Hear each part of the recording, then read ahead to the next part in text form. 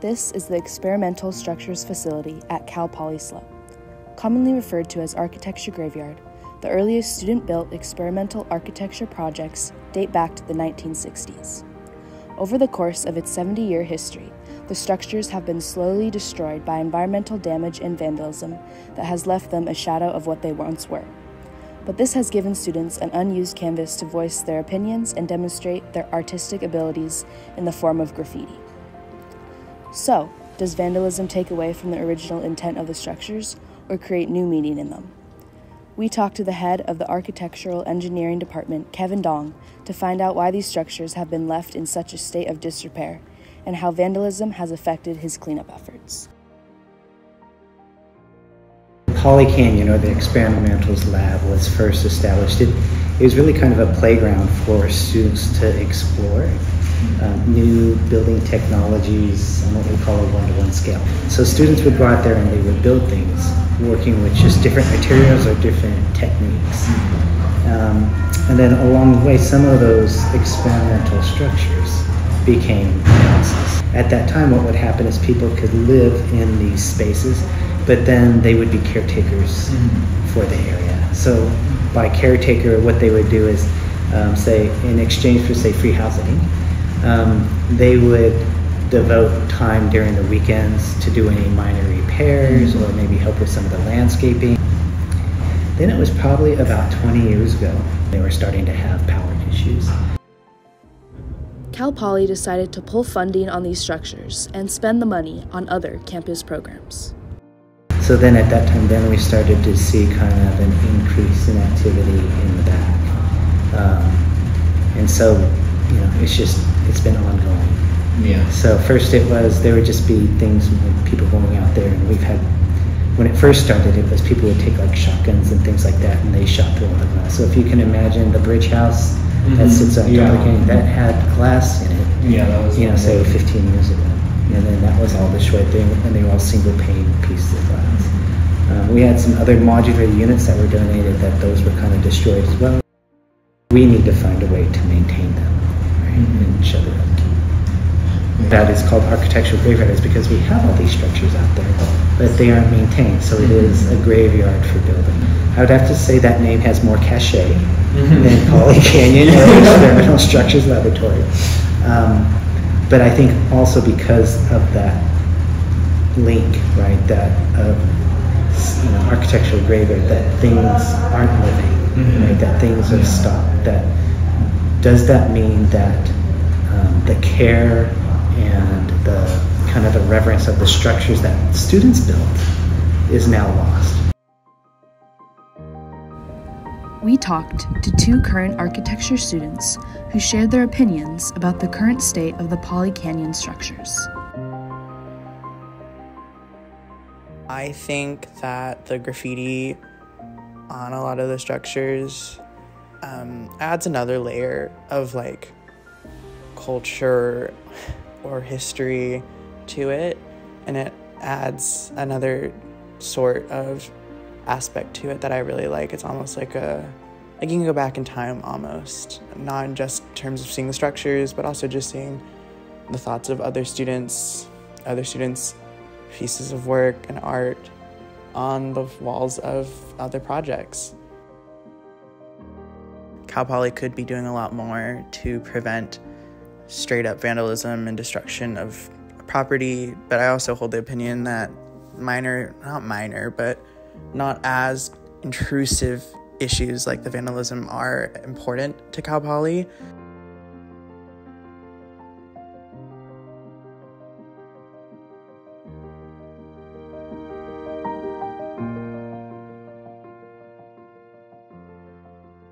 I think that the issue of responsibility isn't as straightforward as I would maybe like it to be, considering I do appreciate the graffiti on the structures, but I also know that a lot of students have vandalized in other ways and much more destructive and intrusive ways to these structures that are not respectful at all.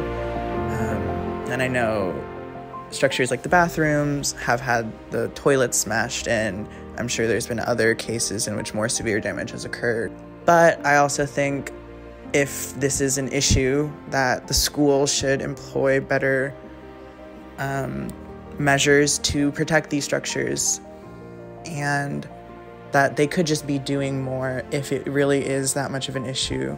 And I think it is, because these structures, like the structure itself, is a part of SLO, and I think it's an important part that shouldn't just be like not taken care of. But I do also think that the graffiti part is also important in its own way. Personally, if I had a structure up there, and obviously this is hypothetical because I have not put in the hours to design and then build the structure like a bunch of these other students have, I don't think I would mind graffiti. I think it'd be an interesting concept to design around it, to welcome it.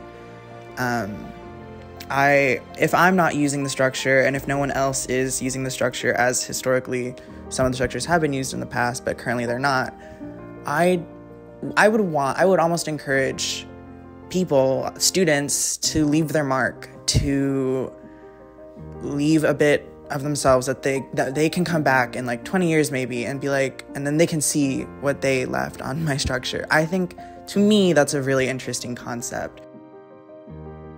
I wouldn't want it broken, so I would like some level of upkeep. But I know, to me personally, I wouldn't mind the graffiti. I would welcome it, I suppose.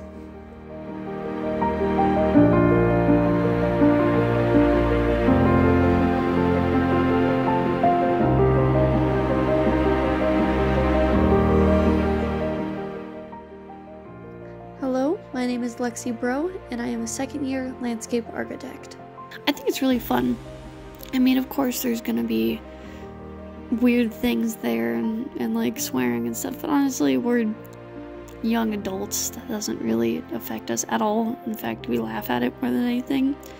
And I think it's just more interesting to see the art that happens, or just people having fun, or even the support that gets put on the walls. It's just really an interesting thing to look at. Either people go up there, spark in the moment, do something, or plan something out and just turn it into very beautiful things. Because it really is a graveyard. It's where they're built, and it's where they're gonna crumble and decay.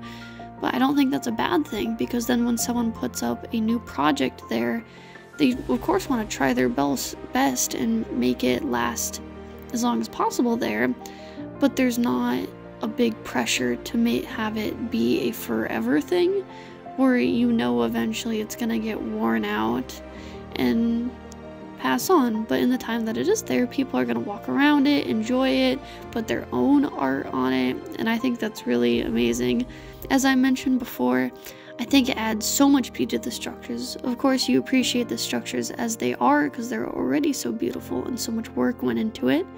And then when it's painted over for Design Village, I get a little sad because all that art gets washed away.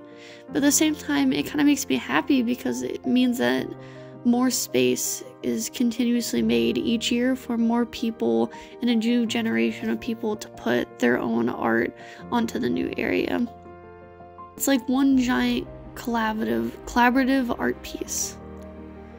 People want to vandalize up there because it's a place to put their art in. There's not many places that are open to just being spray painted like that, but Art Graveyard is one of those places where they can freely put out their art where so many people can see it without getting reprimanded.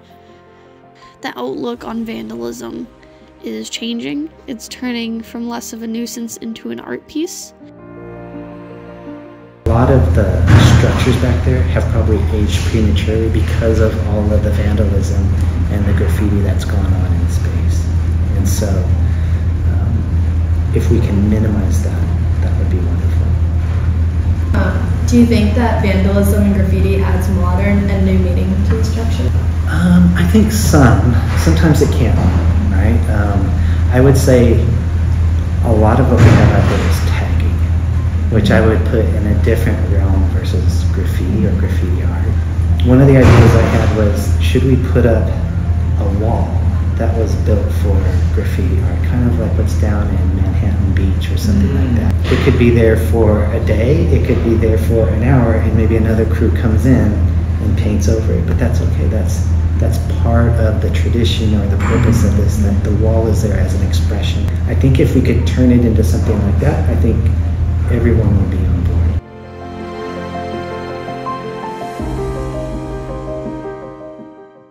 The future of the experimental structures facility? One, if we were to have caretakers back there, I think for sure it lives on.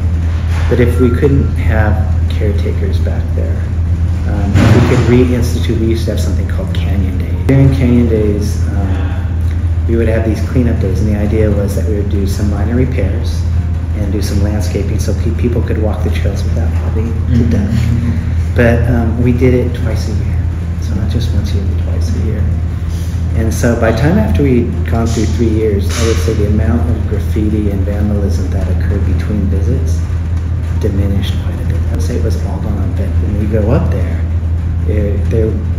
you could see the original paint color, so to speak, versus if you go up there now, it's hard to see any white paint if that's the color used. So my hope is if we can increase the maintenance and the care that goes up there, even if we could start a club, it would go a long ways towards preserving kind of what's up there now.